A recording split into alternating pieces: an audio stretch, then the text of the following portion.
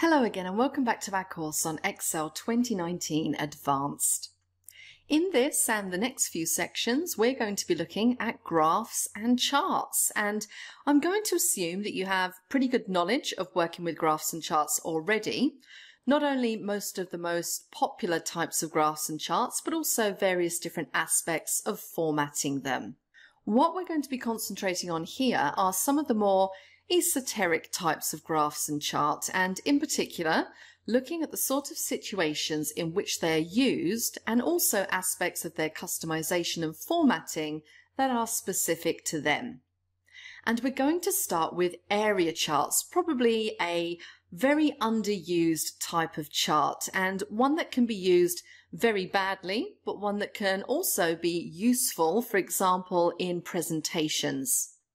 Now I'm going to use this particular workbook, Team Monthly Sales, to demonstrate area charts, and the sheet that you can see here is the commission sheet, which shows the commission that each member of the team earned in each month of 2015. Now just to get us started, let's take a look at Andy Carruthers, the first team member's commission figures for 2015.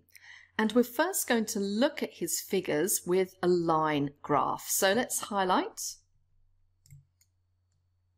and then go to the Insert tab. And of course, Recommended Charts will show us the recommendations there. And as you can see, it's recommended a clustered column.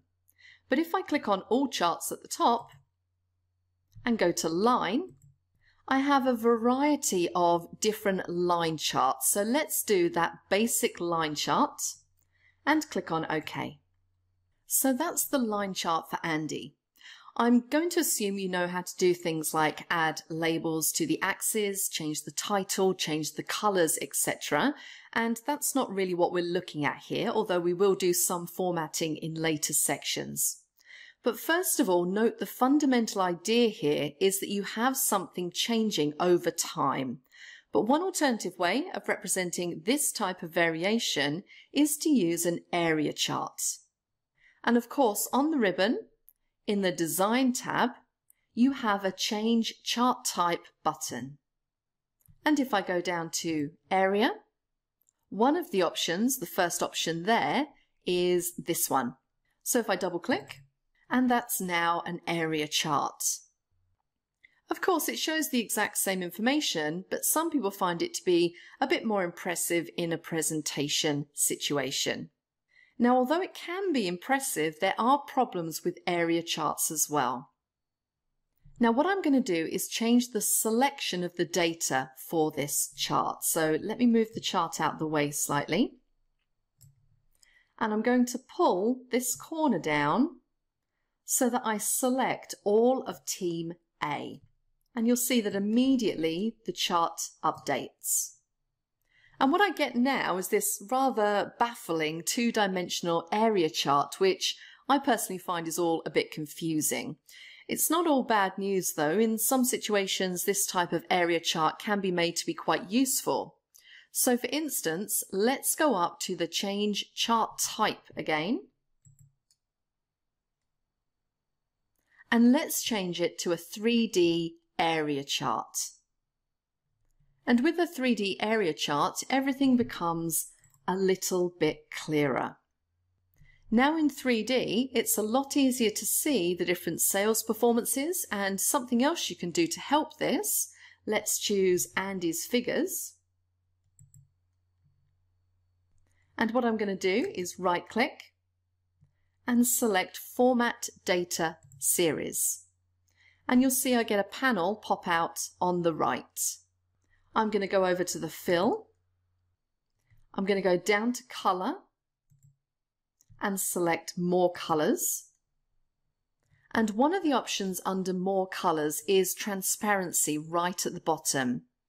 Now at the moment, Andy's slice in the area chart has 0 transparency, so I'm going to give it, let's say, roughly 30% transparency. And click OK. And now you can see quite a lot of what's behind Andy's area chart. You can still make out the detail of Andy's chart, but the transparency can often help you to see the chart or charts immediately behind it. So the use of transparency in any of these charts that have a solid element, particularly the 3D ones, can be very useful. Now let's look at one other option for area charts that I think can be useful in a presentation situation. So let me deselect Andy and go back to the Change Chart Type. And this time I'm going to go for a 3D stacked area chart. And again, this may look quite baffling, but in a presentation situation, it can be quite useful. And the way in which it can be quite useful is this. As you look at each month for the year, so say for February, you can see what proportion of the commission was earned by each member of Team A. And if you hover over Andy's figures for February, you can see that his commission was relatively low, and you can see that Michael's figures for February were very good in comparison. Douglas's figures somewhere in between, Jeff somewhere in between, and Shu Ito has been quite disappointing as well. So you can not only give a good impression of the overall performance of the team for each month of the year, but you can see relative performances quite clearly as well. So that's area charts. Let's look next at surface charts.